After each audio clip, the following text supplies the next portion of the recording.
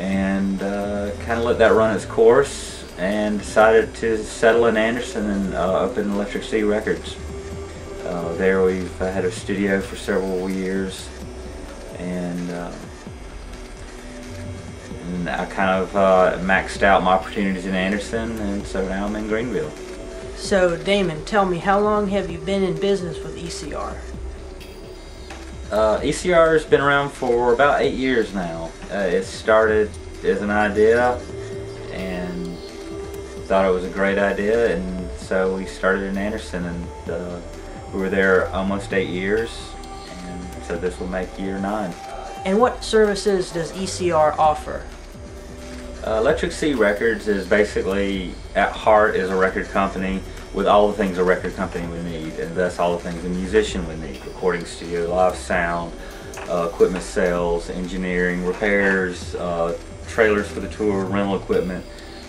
And it's also, somewhere in that process, we got into the family memories business of preserving slides, records, tapes, and reels, transferring all different types of formats to help fund the record label, keep the musicians going. So Damon, it sounds all very interesting. Do you mind showing us around the studio today? Sure. Alright, let's go check out ECR. We use an sonic pair system, which is no less than 16 tracks of some of the highest quality digital audio you'll ever hear on a Mac system. We also use some various outboard gears, compressors, things like that. High-grade studio monitors, basically top-of-the-line recording capabilities. As far as music production and beat production, we use one of the finest samplers ever made, the Sonic ECR 88. And for all the lush sounds, the big sounds, the wow sounds, we use some core products. If you want to go back in time, these are my old friends. The first drum machine of all time, the TR-808, and still the most famous today. I keep these guys hooked up all the time.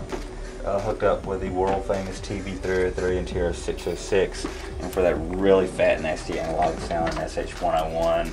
Use a little extra boom. We got a drum fire to kick it in, as well as some modern digital synthesis, Korg MS-2000, incredible vocoders, and some really nice analog sounds.